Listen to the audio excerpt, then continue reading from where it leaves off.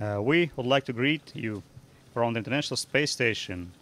I'm cosmonaut of the Russian Federal Space Agency and Expedition 27 Commander Dmitry Kondratiev, along with my friends Paolo Nespoli, flight engineer, Italian astronaut of the European Space Agency.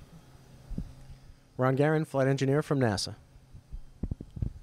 Alexander Samokutyaev, flight engineer from Roscosmos. Andrei Borisenko, flight engineer from Roscosmos. On the behalf of space station crews, past and present, it's my privilege to mark Canadarm2's 10th anniversary and its contribution to space station assembly. Without it, we would not have built this magnificent laboratory in space.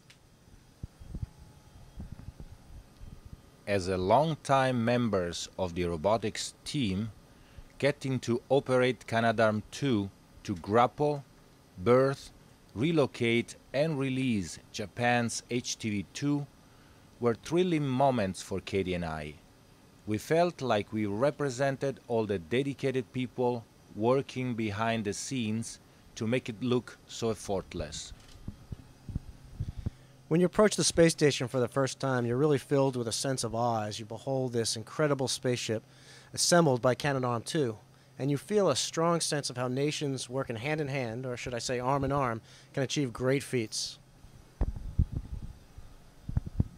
On behalf of our space station crew, and also those who have yet to live and work here from around the world, congratulations to all the teams who helped design, build, and now operate this magnificent robotic system. Happy birthday, Canadarm2! Happy birthday!